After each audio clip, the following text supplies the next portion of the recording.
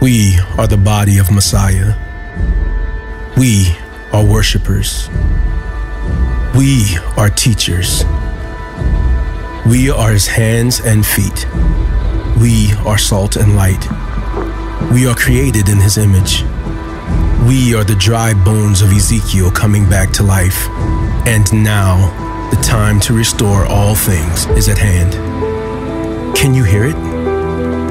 The thunder in the distance. When we worship, the Lion of the tribe of Judah roars.